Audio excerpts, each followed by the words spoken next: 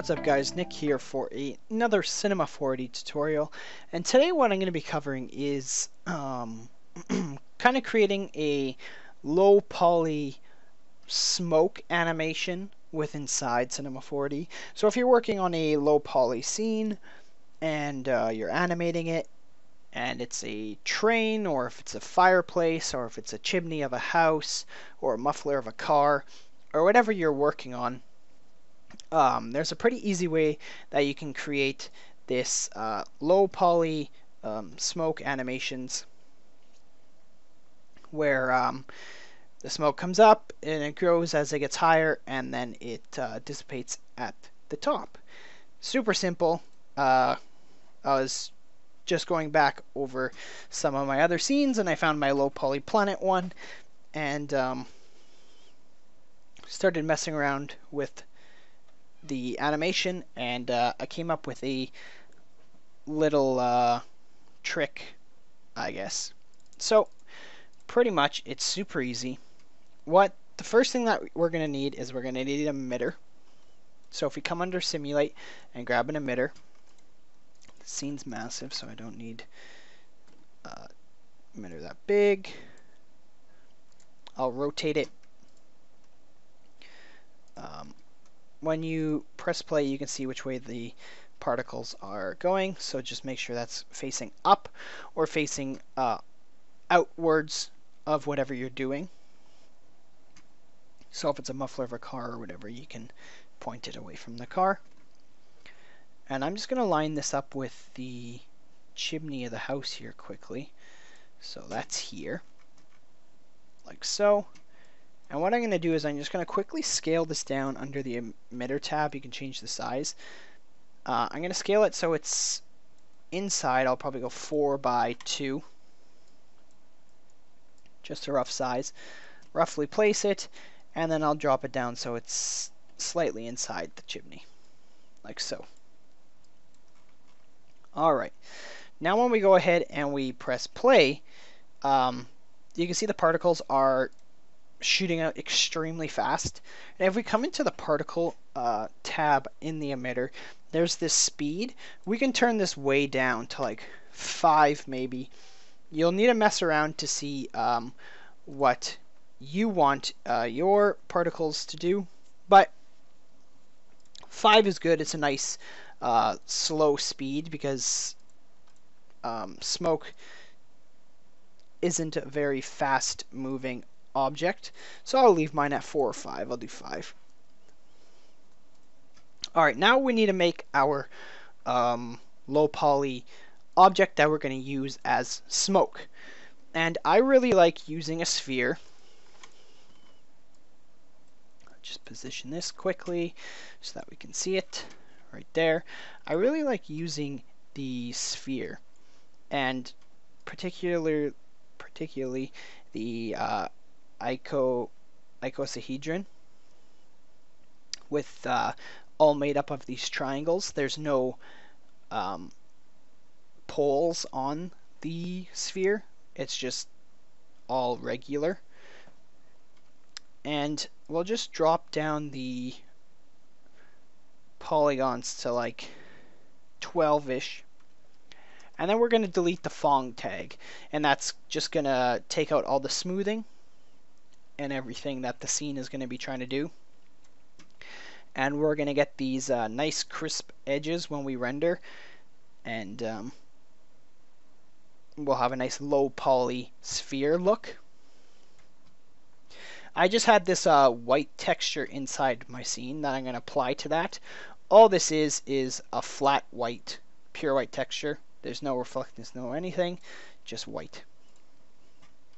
Nothing too complex. Alright, now the second thing that we're going to need to do is we need to size this accordingly.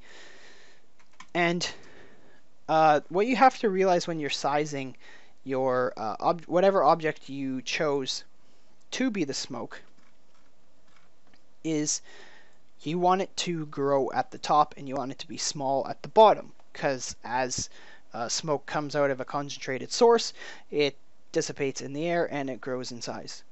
So I'm going to make this maybe 0.75, something pretty small. It doesn't need to be very big. And then I'm just going to drop this as in a child of the emitter. And now when I press play, we can see our particles coming up. All we need to do to be able to see our objects is check Show Object under the Particle tab of our emitter. Now when we click play, we can see our spheres starting to come up. Now they are a little bit wide, so I'm just going to narrow down the x-axis so they're a little bit more concentrated. And now we can go ahead and start changing some of our settings. So the one thing that we want to make sure is that the quote-unquote smoke disappears over time. So that's where our lifetime comes in, and it's set to 600 right now. I believe that's the default. I'm just going to set that to 75. And every 30 frames is a second, so that's 2.5 seconds that they're going to come up, and then they're going to disappear. So that is maybe... That's good. That's good timeline. 75. You can adjust the speed. You can adjust the birth rate. So this is how many come out of our emitter. So if we change it to like 15, there's going to be a more concentrated amount of our spheres. You can crank this. You can go wild with it if you want to, but it's all up to what you want. Alright, now where the magic really happens with this is this N scale.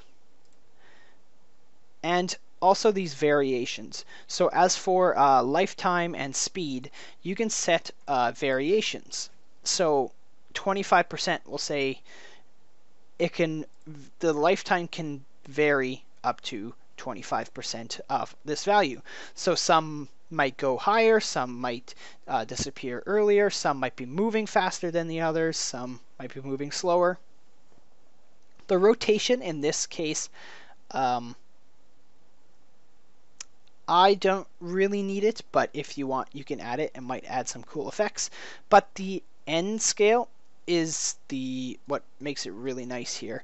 So if we set this to 2, that means when it ends, it'll be twice the size as the original. So as they go up, they grow. So you can see some are moving faster than others. Some are disappearing earlier than others, but we got this nice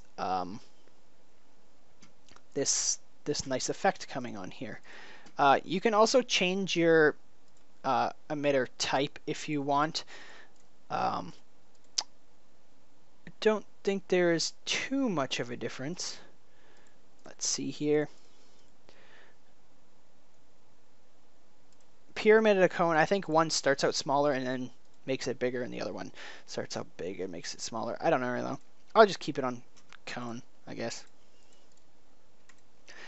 Alright, let's see what we got here. So, also, you can add a variation to the end size. So if I go 25% as well, then some will be bigger, some will be smaller.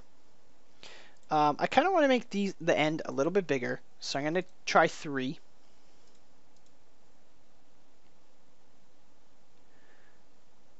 That's pretty good. So if I let this play and pause it and do a quick render of our scene here, it takes a little bit to render because I got all the other settings on.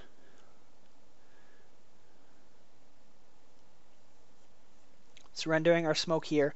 We have these nice crisp edges for our low poly. And the spheres start out small, and they grow bigger. This is exactly what we are looking for.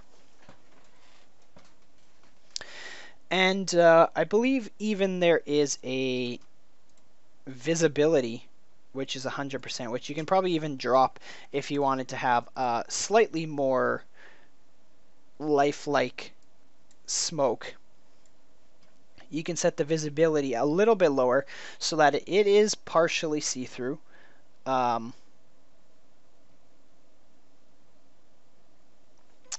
think that's what this is, at least. I'm not too sure. I don't know if I have to... Okay, we're getting some that aren't fully visible here. I don't know. So we can leave that at 100, and if you do really want it to be slightly transparent, you can either add a transparency texture, or you can just add a display tag and check the visibility, and then you can lower that down to whatever value you feel fits, and then it will render slightly transparent as well. So you can have two options there. Fairly easy for both of them. The texture might just be easier because then you're not adding extra tags if you don't know exactly what it is. But as you can see, the transparency of our object does make it slightly longer to render. But either way, this is a cool little trick that you can use to create some low poly smoke with inside Cinema 4D. Super easy. You can mess around with all these settings. Actually, you can actually add some modifiers to this as well, which I believe is also under the... Yeah, so here are all our modifiers that you can add. So you can add gravity if you want a bit of gravity. There's some wind, there's some turbulence.